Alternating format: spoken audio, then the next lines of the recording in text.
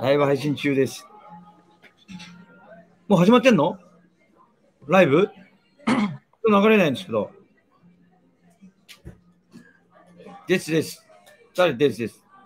胸毛ない圭吾君は怖くないっす。リー君聞こえてますか？お疲れ様です。お疲れ様です。聞こえますか？今、ライブ配信も始まってんですね、これ。始まってますか？始まってます？みんな見てくれてます？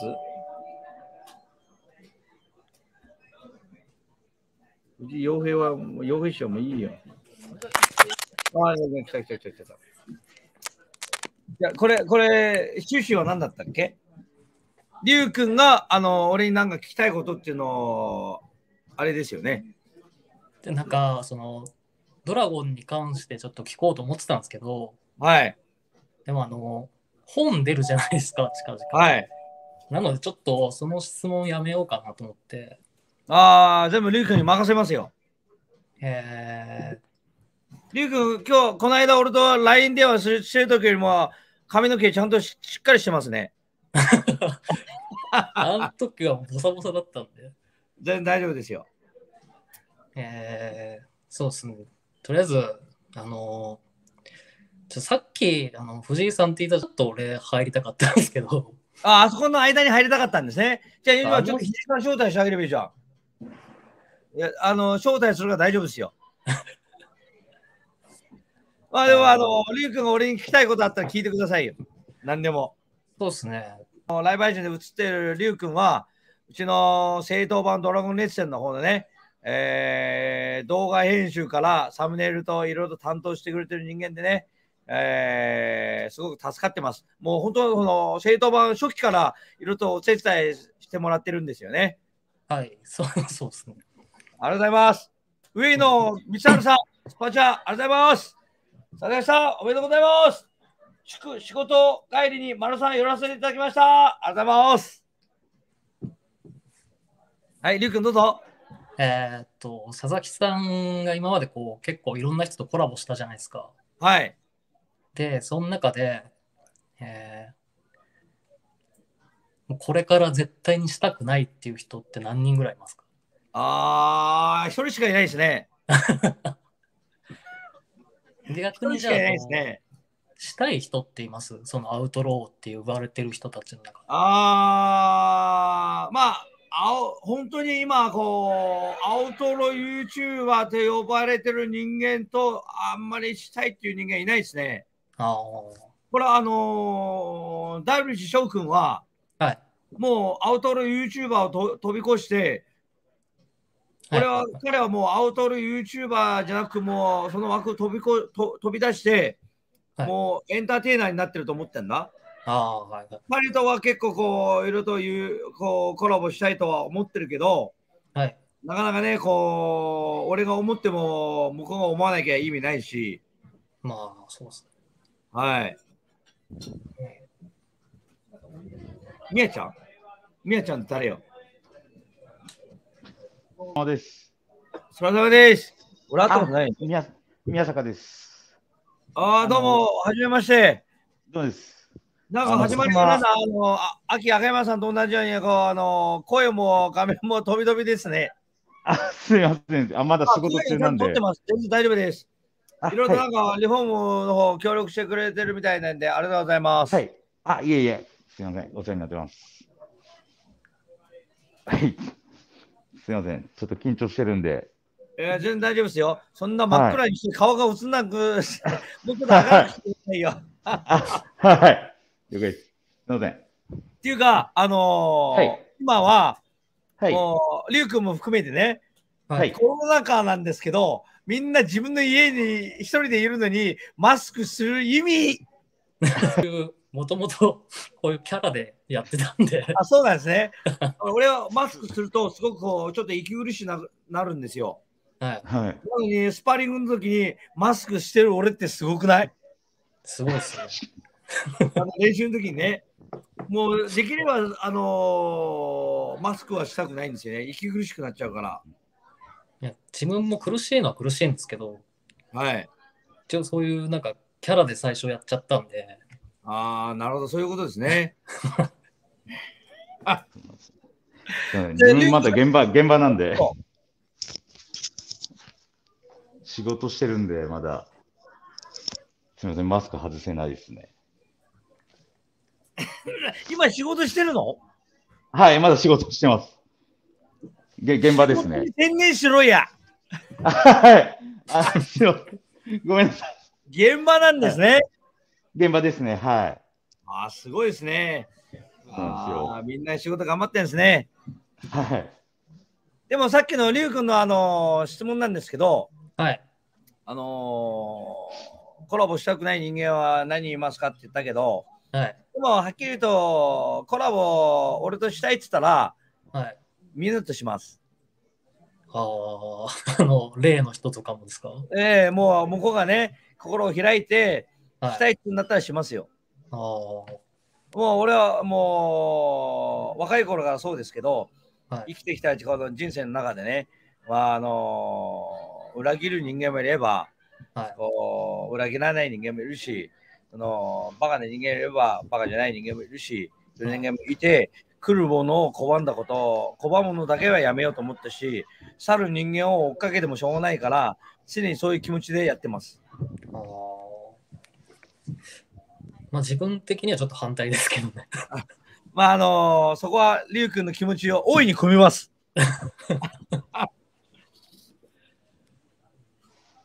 あと今本当に今一番コラボしたいのが、本当に今一番コラボしたいのが本当相手には失礼ですけど、始まった当時から言ったらプロタンとコラボしたい。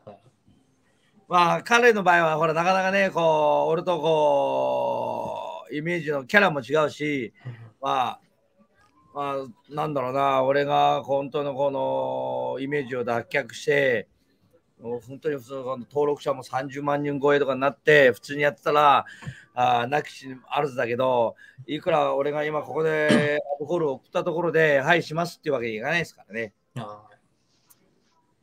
できたらいいですけどね。そうですね、最高ですね。そこを目指して頑張りたいですね。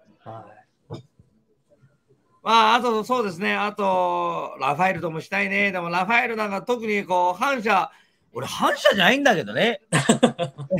特になんかあるからね。あとなんだろう、そうですね、もう言っちゃなんだかな、もうこの YouTuber でね頑張ってる人間がねみんなとしたいですね。いろんな人間と接していろんなほら俺なんて言っちゃえばもう YouTuber の中では青2歳だからもう本当ど素人もど素人で、ど素人ってももうそろそろ1年になりますけど、なんかねみんなほらYouTube 結構何年もやってきてね、いろいろとやってきていろんなの経験してるから、そういうのあっていろいろ吸収していけたらもっとこの YouTube 界でも成長できる自分がいるんじゃないかなと思ってます。今だとほらなんだろう、この元っていうかアウトローって呼ばれてて、ほんでほらドラゴンの初代っていうことでいろいろとみんなに見てもらってるけど、そこをねやっぱり YouTube の中ではいくらそんなのあったって所詮青2歳でもう初心者だから、そこを脱却してねどんどん成長していけるような自分になるためには本当YouTube の大先輩たちとねコラボしていろいろと吸収できるものを吸収していきたいですね。こちらいいですか？はい。すいません。ベストヒットさん、こちらありがとうございます。お疲れ様です。佐々木さん、イライラしてるのわかるんですが、いきなり配信やめるのは駆けつけたんでやめてください。10分前で言ってください。わかりました。わかりました。で、あと、みやちゃんさんでいいですかね。はい。伺いたいことがあるんですけど、みやちゃんさん、はじめまして、こうこと申します。すいませんよ。はじめまして。はい。宮坂です。ありがとうございます。はい。リフォームについてなんですけど、なぜ佐々木さんの取材をしたいなと思ったんでしょうか。佐々木さんが好きだからですね。一言ですね。告白？はい。はい。告白ですね。僕も OK です。ありがとうございます。どういったところが好きですか？はい。佐々木さんの男らしいところですかね。まさかこっち？いや、違います、違います。読みます。ね。違いますね。はい。はい。そうですね。それで終わり？いや。そんなもんない。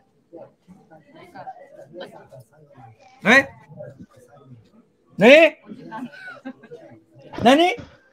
お仕事中でもちょっとお時間なんかみやちゃんもお仕事中だから、はい、今日は本当にここで改めました。また今度ゆっくりすみません。ぜひ丸さんに来て一緒にやりましょう。あれなんか傭兵が入ってきてよ。佐々木さん帰ってきましたよ。ただいま。はい。あ、帰ってきました。帰ってきたんですね。だからうちのリュウ君が、はい。傭兵士に、はい。傭兵士って言い方もおかしいです。傭兵士に、はい。いろいろとなんかこうアンサーがあるみたいです。お、アンサー。お、リュウチャンネルの方ですね。はい。お、アンサーをいただける。アンサーっていうか、はい。佐々木さんとコラボした時とに、はい。まあ佐々木さんに合わせて喋ってるじゃないですか。はい。で、今度小山さんとコラボした時に小山さんに合わせて喋ってるじゃないですか。はい。本心はどっちなんですかっていうことを聞きたくて。あ、自分の本心ですか。はい。自分あれなんですよ。意外と合わせて喋るタイプなんですよね。だからそこを本当いいってんだよ。何今龍騎に合わせて喋ろうとしてんだこの。今本心を聞きたいって言ってんのにまだ合わせて喋ってどうするんですか？あ、なるほど。本心っていうと、いやどちらも本心ですよ。自分の中では。こう合わせて喋るのが自分のなんかこう、まああと目上の方ですしね。両方とも佐々木さんも小山さんも自分にとっては目上の方なんで、やっぱりそれを立てて喋るっていうそういったところも。喋ったことによって、はい。揉めるかもとかそういう考えってないんですか？これはちょっとあれはすいませんというか揉めると思わなかったっていうのはありますね。あれで小山氏があそこまで怒るっていうのが、まあ小山さんともちょっとそこは佐々木さんになんでですかっていうところはちょっと聞いてみたんですけど、はい、なんかそこら辺あやふやになんかこう濁らせて終わらせられたっていうところだったんですよね。自分の気持ち的には別にどっちでもないって感じですか？どっちでもないといえばどっちでもないですね。自分の気持ちとしては。そうなんですね。そうなんですよ。あ、しかもそれによって火種になったっていうのも、まあなんか自分も軽率な発言できないなってここで正統版で学びましたね。もう佐々木さんのところのチャンネルの人気っていうところも改めて思い知らされましたよね、あそこで。いやそうじゃなくて、はい、俺とコラボした後に、はい、いうとこがちょっと疑問だったんです。あ、そこですか。はい、会うのは別に全然いいんですよ。はい、でもほら会う前に俺とコラボして、はい、佐々木さん、小山は関東のヤクザに聞いたら、はい、誰も知らない、あれ偽物の小っぱですねって自分で俺に言ったそこまでは言ってはないと思うんですけど、はい、いやちょっとこうオーバーに言ったけど、はい、こんな感じのようなことを俺に言ったじゃないですか。はい。でも俺は、はいね、誰が知ってようが知れまいが俺は関係ないし、俺は、彼にも今回連絡してるって言ったんだけど、そこで、はい、言った連絡してきてねえじゃねえかみたいな、そこから始まってんだよね。ああ、そういうこと。今秋山さんが約束してくれたから、はい、2人を会わせてくれるって、なんかスノボやってる時に、はい、みんなでスノボやろうって言うから、俺も必ず切れる。いやあれそれ佐々木さんそこは待ってもらって。冗談でもなんでもねえよ。なんでねいやそこはそうですね、抑えていただいて、なんかまたお互いの2人の楽しい様子とか見たいですよね。そうですね。あそここれが楽しいのか。これが楽しいのか分からないけど。はい。テストキットさんありがとうございます。藤井てめえこの野郎ガルフィーネゲよ、そんな安くねえぞ、中2だったら狩られてるぞ。うわー、怖いっすね、さすが。怖い。ガルフィー。でも藤井さんもね、はい。まあ今の感じも秋山さんもみんなスノボー流れでね、結構こう、輪が大きいみたいですし、はいそこはもうあまりこう軽はずみのことを言っちゃえばいけないと思うし、はい。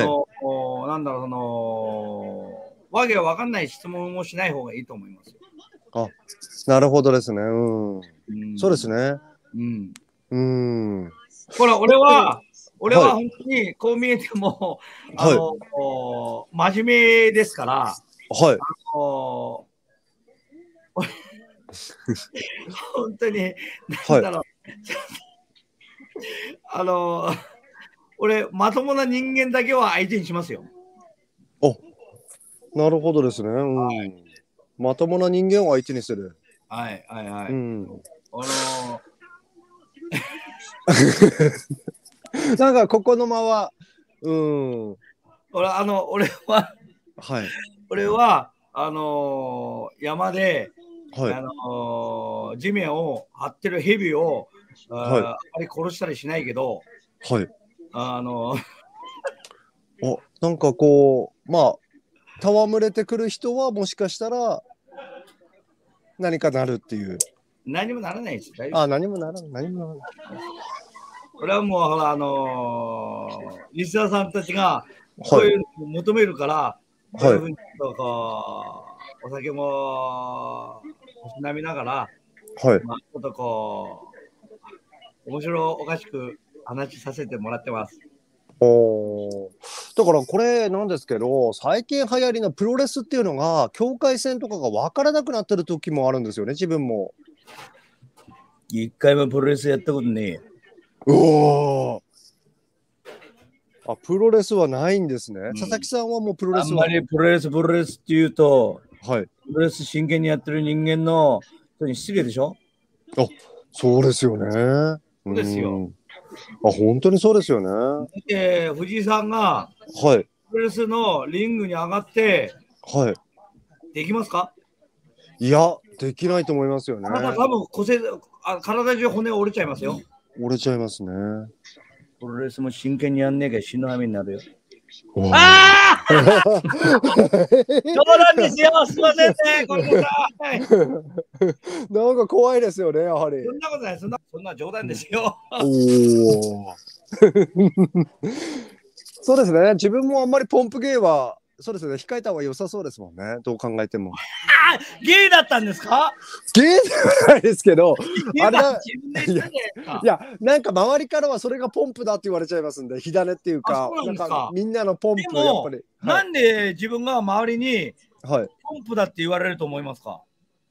これ思ったんですけど、いろんな人とコラボしすぎて、藤井さんその誰が誰にこうついてるっていうか、そこら辺の線引きはちゃんとしてくださいねっていうコメントとかも入ってるんですね。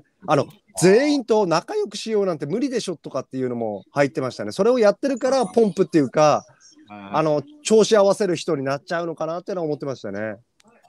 全員と仲良くっていうより、なんか、はい、その相手によってこうその対立してる側のちょっと悪いとこ吹き込んでってやってるじゃないですか。はい。そういうのはやめた方がいいと。あ、なるほどですね。そうですよね。それ陰口みたいな、なんかそうですよね。こうそっか。そういうことなんですよね。なかなか難しいですね、やっぱり。配信。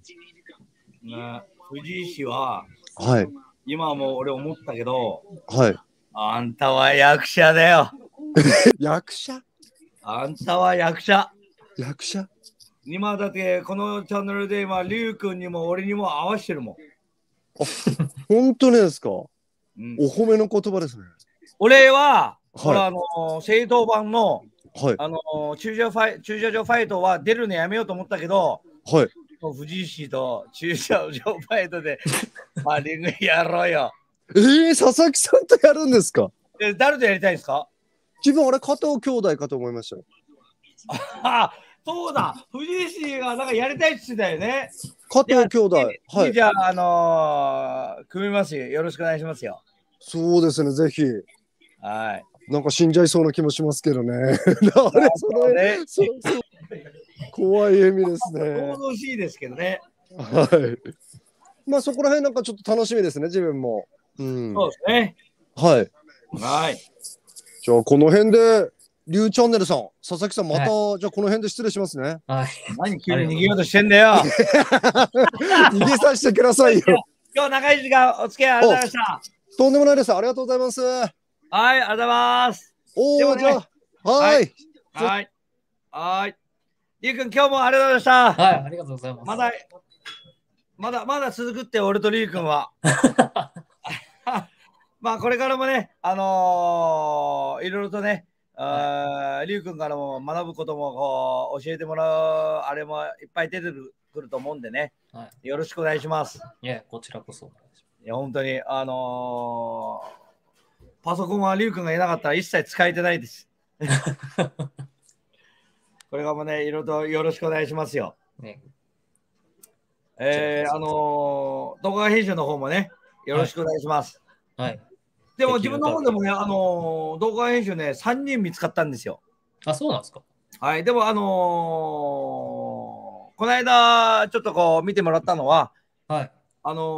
前編後編に分かれて、ヨット幅の。あれは本当にちょっとこうなんだろう、ちょっとこうプロじゃないけど、そういう人に頼んだんですよ。はい。ちょっと G の色がね、もうちょっとこう色分けしてくれると見やすかったんですけど、まあそこはもう全部こう交渉し、ああしてほしいって言えば向こうもやってくれるんでね。まあでも今まで見てきた中ではやっぱりゅうくんが一番うまいね。いや、本当に。まあでもなかなか大変ですからね。こうまあ俺自分でもこう軽いテロップ入れてね、編集とかしてる人が結構大変なんでね。まあでもその中でも一生懸命やってくれてるんで、ありがたいですよ。ね。